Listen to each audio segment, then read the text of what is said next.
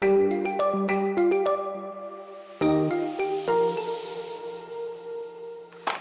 YouTube, what's up my friends, Moody's here. Today we are going to unbox together this super tiny phone, which I believe it's the tiniest phone I have ever saw in my life.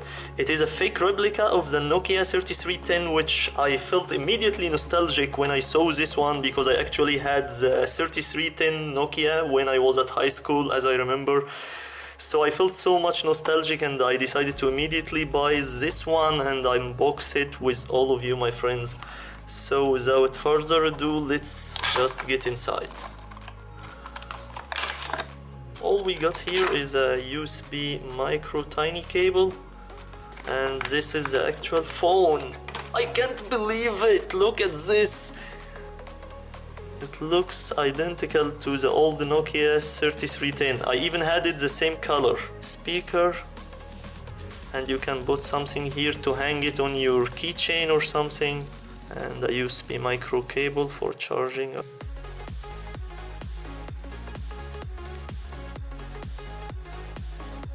at this, it's very tiny. Could you hear the sound of the keys, the clicks? It's been very long time since I ever heard a hardware click for a key. It's a little bit stiff to get it opened with my nails only, so just be careful not to hurt your nails while you are getting into this phone. I actually needed this ruler to be able to open it. Okay, look at this.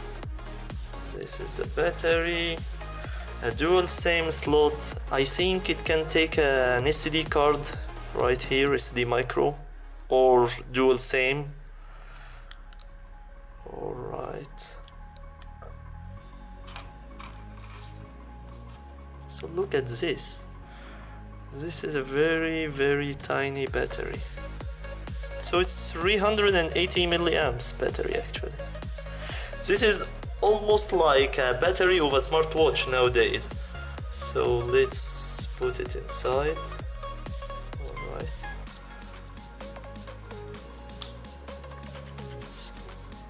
We all set. So this is at 23.1 grams. This is very lightweight phone. Could you imagine? So let's compare it with other objects to be able to comprehend the difference in scale. This is my 4G modem. Look at this. It's a bit thicker. It's very tiny compared to it. This is an actual phone. It's extremely tiny and it is so relieving to just keep looking at it. This is it compared to an iPod Nano. It is even much tinier than iPod Nano. So let's power it on.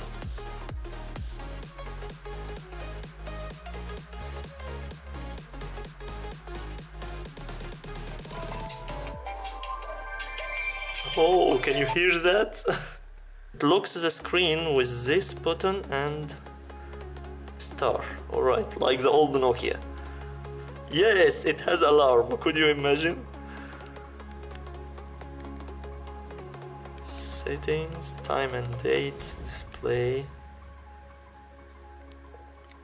Look at this, it has a key backlighting. This phone is full of features, regardless how tiny it is.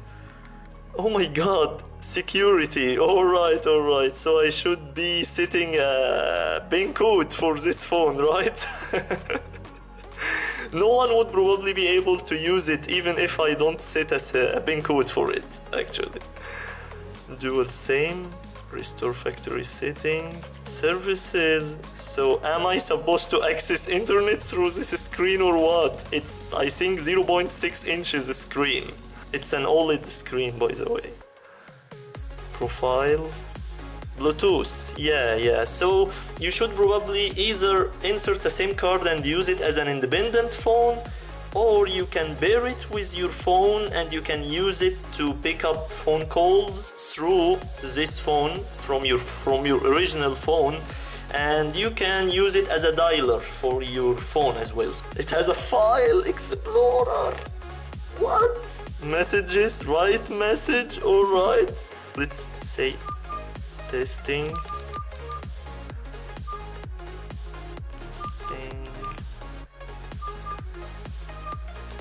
1. Oh, I need numbers. Okay. Here is 1. Testing 1, 2, 3. So the only way to delete, no long press. You only have to keep clicking till you delete the whole message. Inbox is empty, of course, no SIM card still. Phone settings, language, yeah. So it has many languages: English, French, Spanish, Spanioli, yeah, Danish, I don't know, Polish or Polish language, yeah. Italiano, Dutch, Deutsch, and Dutch, and many other languages which I don't know, Russian maybe. Arabic, oh my god, it even has Arabic and Farisi and Urdu, Greek. It has many languages. Some bigger phones doesn't support all these languages, Indian and so on. Let's keep it on English, of course. Flight mode, like this would affect an aeroplane anyway. Why would I turn this into flight mode? Okay. Security, phone security, screen, auto, lock.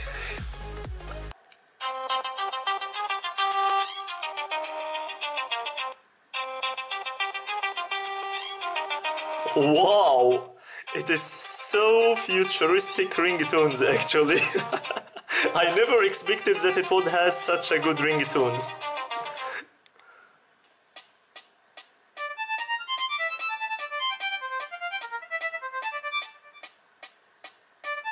What? What? Really? These are very nice ringtones. I don't have them on my original phones.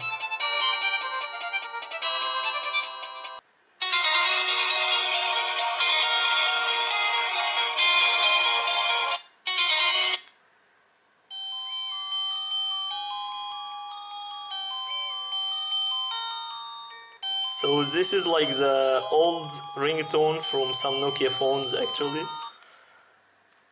So there are only 5 ringtones, but I really like most of them. And this is my favorite actually.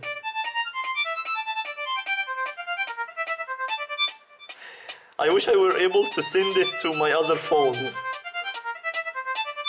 So let's select it, and what is 7? Oh, it's the volume, alright. So 7 is the highest. In this video, my friends, I'm determined to get the most out of this phone for all of you. Let's also test the media player, since I installed 16 gigabytes of SD card inside this phone to test the music, the loudness, the quality of the sound coming out of it. If I kept going to my files, I can then choose to access files from the memory card and open it. So these are folders that I preloaded to it. So let's play this one. This is the loudest level.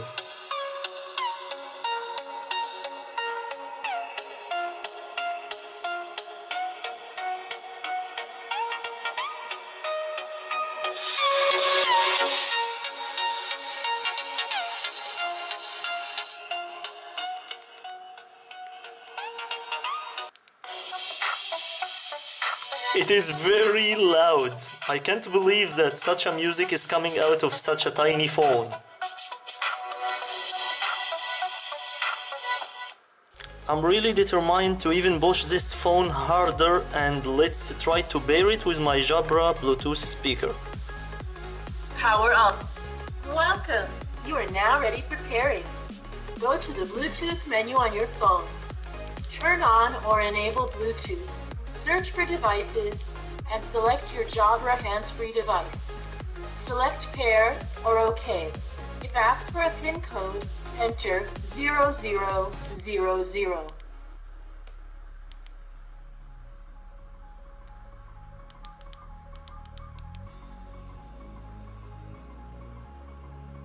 Connected. So let's try again to play some music. You all can see that it says now it is connected. Here is the hands-free icon.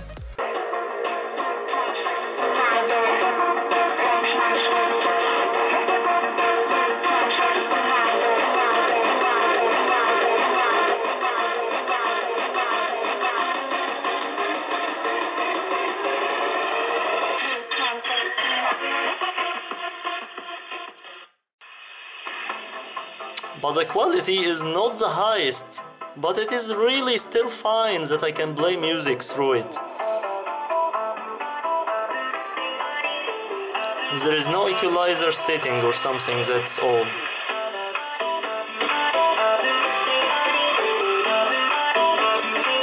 So the original setting or the original passcode for this phone by default is 1122.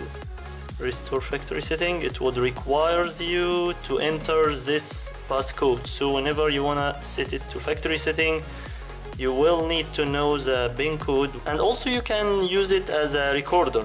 We can record some sound with it. Let's test it out. So now it is recording, testing 1, 2, 3. We are testing out the quality of the mic on this tiny phone. I hope it works pretty well. So we will replay this all over again. So now it is recording, testing 1, 2, 3. We are testing out the quality of the mic on this tiny phone. I hope it works pretty well. So we will replay this all over again. So as you all can see, it works pretty well, not the worst really. I was able to recognize every word I said, so it works pretty nice. And it saves .amr, so it doesn't support a high quality recording, but it's good that it has such a feature. And also I installed my SIM card in it and I made multiple calls during the whole day, and it works really like a charm. Everyone I'm talking to, they are hearing me crystal clear, and I'm hearing them crispy and clear like any other phone. This tiny guy will attract everyone's attention, trust me. All my friends and family members kept asking me whether it's a tiny little toy or it's a real deal and a real working phone. And I had to give each one of them a phone call to make them really believe it's a fully functional phone. The screen really is very tiny, yet it is very visible, you know. I like the OLED screens since the very old Sony MP3 player. It is very cheap phone, by the way. It costs me around 20 bucks. So it is very cheap, relatively cheap compared to any other phones in the market. So let me calculate something for a second. Whoa! So each Galaxy Note 9 could theoretically buy you 50 phones of these. One disadvantage, unfortunately, it doesn't support a 3.5mm headphone jack, so keep that in mind, unless it can play music through the Bluetooth if you pair it with your headset. Other than this, it doesn't have a 3.5mm headphone jack. So that was it, my friends. This is my new tiny fake replica of the original Nokia 3310 phone. Thank you so much for watching. Give us thumbs up if you liked the video and the little tiny cute phone, and kindly support us by clicking on that subscribe button. That would be so much helpful and helping us to create more contents like this. Until then, I will see you in the next one. Peace.